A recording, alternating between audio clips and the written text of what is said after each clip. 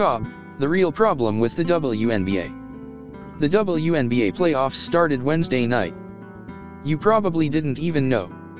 In the 2023 WNBA regular season, there was an average of 505,000 viewers, the highest since 2002.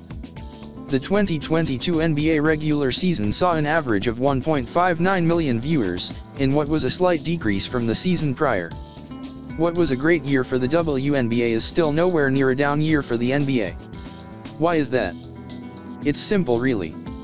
The marketing. The average comment on a X or Instagram post is typically trashing the league, saying something sexist.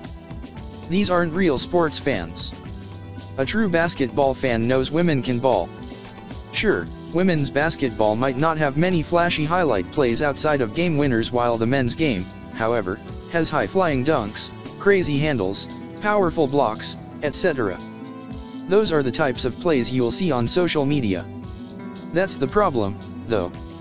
You can keep up with the NBA and see highlights on a million different social media accounts without even needing to watch the games, but the only time you'll see a WNBA highlight is when you have to go looking for it on YouTube or from ESPN. Social media coverage of the WNBA is usually a clip of a play that'd be seen as playing in the NBA. Those are the posts that garner engagement because they are the easiest for someone to make a joke with. The real highlights only get posted by the official team page. On top of that, people only like to talk about the WNBA when the topic of salaries comes up. However, the common misconception is the athletes themselves even asked for equal pay. The United States national team's Breanna Stewart, left, is guarded by Candace Parker of Team WNBA during the WNBA All-Star Game at Michelob Ultra Arena on July 14, 2021, in Las Vegas. Ethan Miller/Getty Images/TNS. Las Vegas Aces guard Kelsey Plum explained she and other players aren't asking to be paid the same as NBA stars. They want the same share in revenue. Plum said her jersey is sold in stores, but she never sees a dime. The NBA has a 50-50 revenue split between the owners and the players. In the WNBA, half of the shared revenue goes to the players, while the league keeps the other half. However, only 25% of the players' half goes directly to player compensation.